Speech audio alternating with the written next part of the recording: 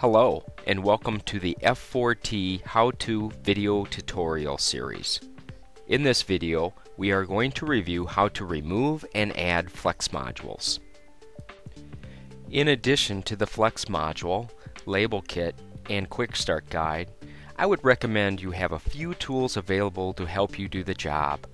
A small screwdriver and pliers will make this job a little easier to do.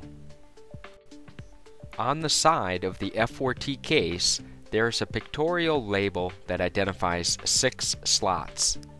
Each of these 6 slots represents a space where a flex module can be plugged into the back of the F4T case. Use the stickers to label the module and the green connector with the slot number where you will place the module. In this example, I will be adding the flex module into slot number 4. When adding a module in the bottom row, you will want to put the number sticker on the bottom of the green connector rather than the top, so you can see it when the flex module is installed.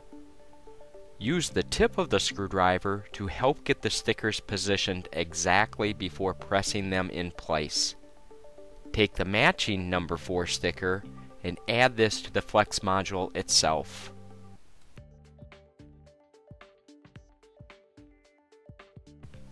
Any flex module can go into any of the 6 F4T slots.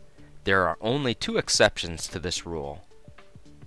The 232/45 Modbus module can only function in slot 6.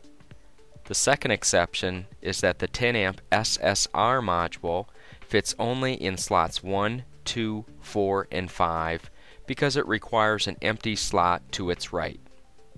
This controller has modules in all the slots except for slot 4.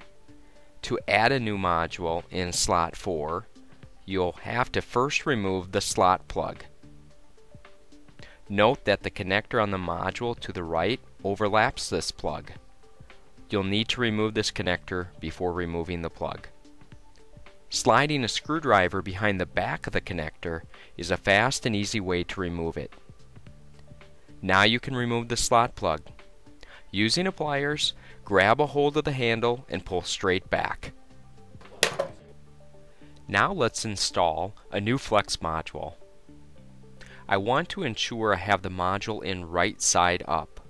A quick visual check is to see if the tab on the bottom will line up with the groove in the F4T case. To install the module in the controller, slowly insert it into the F4T case. When you finish pushing in the flex module all the way, you should hear a clear click indicating the module has been locked into the F4T case.